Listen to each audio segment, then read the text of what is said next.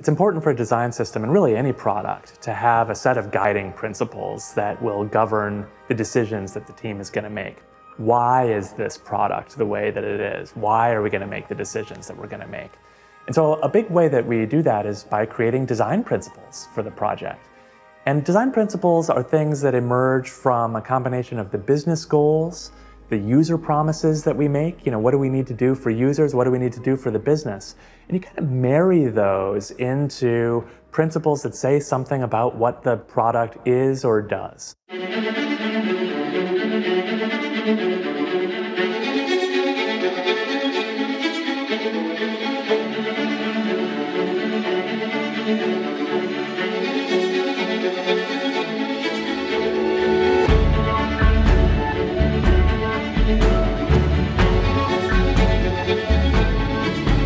The importance of design principles is to actually help people make a decision when there are two viable paths. So a design principle like clean and simple is probably not going to be very useful because no one wants messy and complicated as their byword. Instead, we want to sort of have some principles that help to make decisions when you're at a fork in the road, where a reasonable person could go in one direction or another. And so design principles become these things that are rallying cries, in a sense, or reminders of what is in our path and help us to make decisions when there are competing directions that we might go in.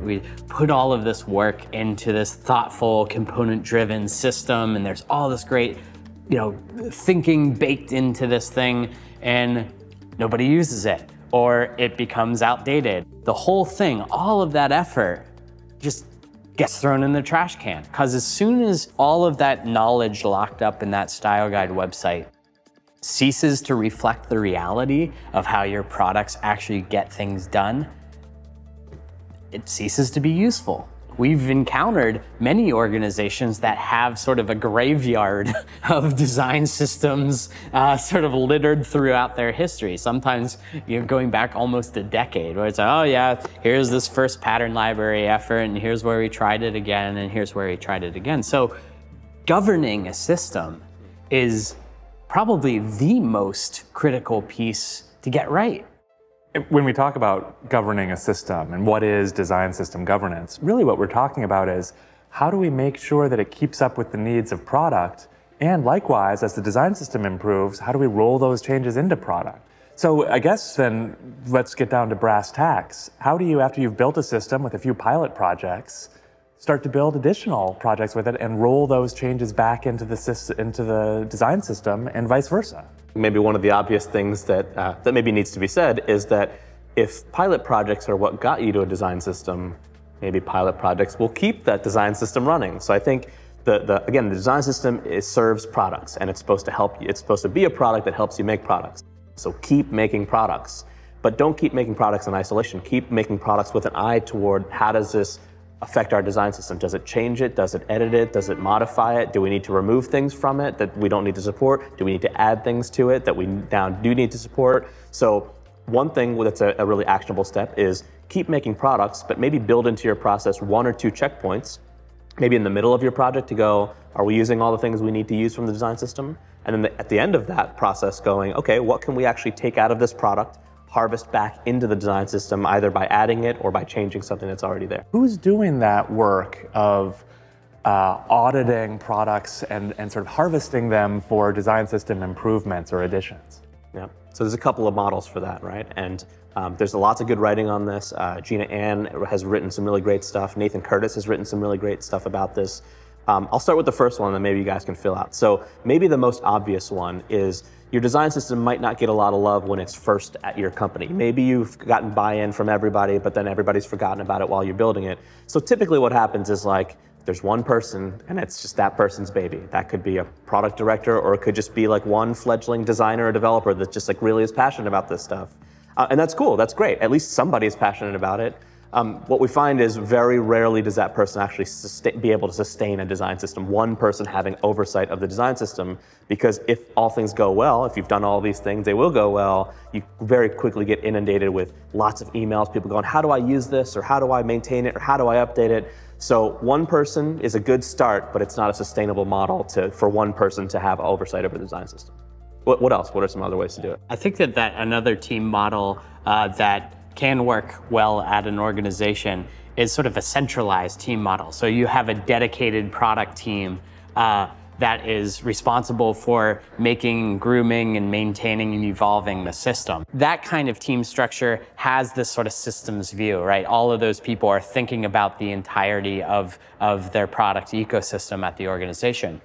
The risk with that model, though, is that it can lose that on-the-ground perspective, right? That individual product need sort of perspective. There's another team model, which is the federated team model. And so this is where you don't have a centralized team doing all of that production work, but rather representatives that work on different products scattered across the whole organization. So you might have a front-end developer working on this product and a designer working on this other product, and all of those people are sort of representatives that are sort of maintaining the system.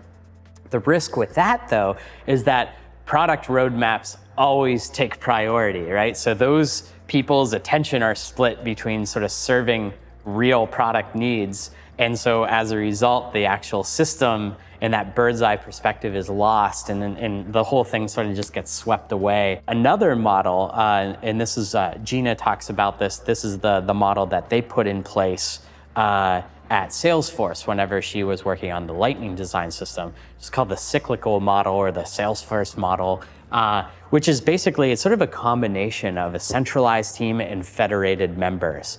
And there's close pairing that happens between those teams. So you have a centralized team that's doing a lot of work, but then there's also federated members that are able to sort of feed that in the weeds perspective to the design system. It is a diverse model, right? Where there's representation from all around the organization. You got some bird's eye view people, you've got some on the ground view of people that are making products with the design system, both makers and users.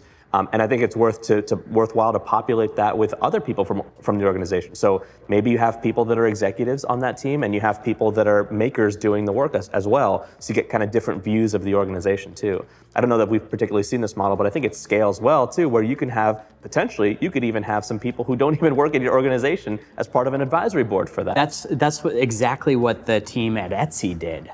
They established a design system committee that met regularly. I think it was once a month, or it continues to meet, hopefully once a month, where they have representatives from a bunch of different areas that sort of get together. So there's a committee leader, but then they also bring in different owners from different products. So you have different products represented as sort of stakeholders in the system. And then they have different platform representatives, so people working on their web properties, their iOS properties, their Android properties, their email properties, all sort of with a seat at the table. But then also they brought in, and I think this is especially clever, bringing in subject matter experts that might be sort of, working on specific products. But if you have an accessibility guru and a performance guru and a responsive design guru, sort of each sort of scattered across the organization, they come in as an expert and sort of lend themselves to this committee. And so what you end up with is this really nice cross-section of stakeholders and experts, all sort of, dedicated to growing and maintaining the system and making sure that it continues to serve all the different products and platforms successfully.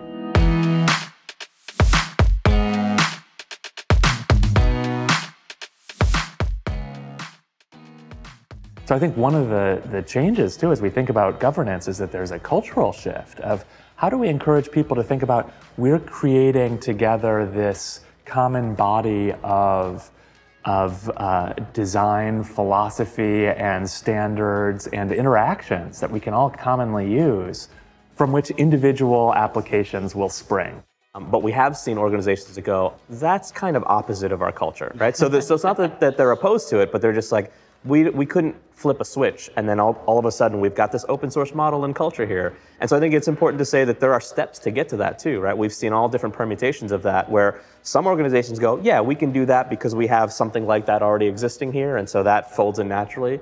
We've also seen, well, let's just first set up an email address so that people can email us if they have questions about this. Okay, that's a good first step too. We've seen groups set up Yammer communities or intranet groups or private Facebook groups or Slack channels dedicated to the design system as a way of going, we can't really go kind of full open source yet because of the politics of our organization, which are very real.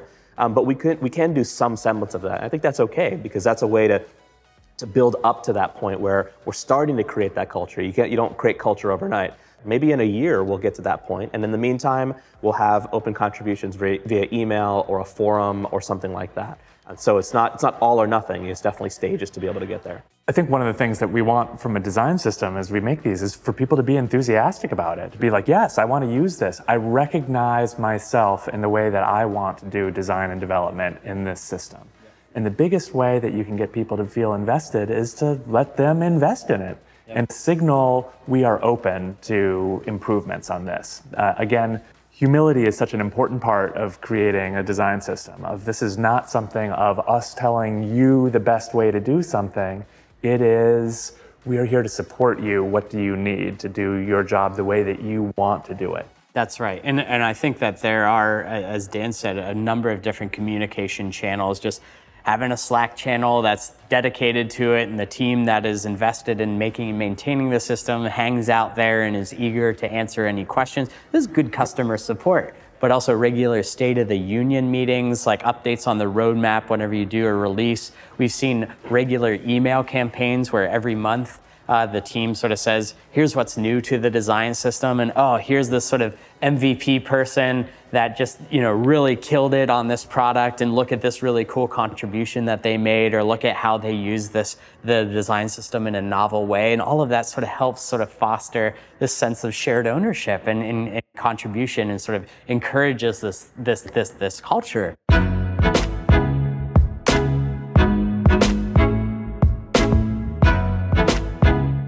The amazing thing is, once you have a design system in place, you have a common set of components that everyone understands, designers, developers, UX designers, and a common set of names. So what that means is that when we're all working together, I can just call it by name. We need a carousel here. We need a slideshow here. We need a card list there.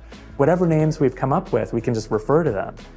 I think an interesting thing is that we actually now are talking about creating a shorthand for visual design systems, where sure, I can write it down and we've got the names there, but it's like, wow, what if we could actually speak this out loud? Or what if we could take our wireframe and sort of take a picture of it and know those symbols, and actually just even the machines could start to translate it. We're starting to see that happen with companies like Airbnb experimenting with taking wireframe drawings and using machine learning to map those to design components that you can actually put into a page.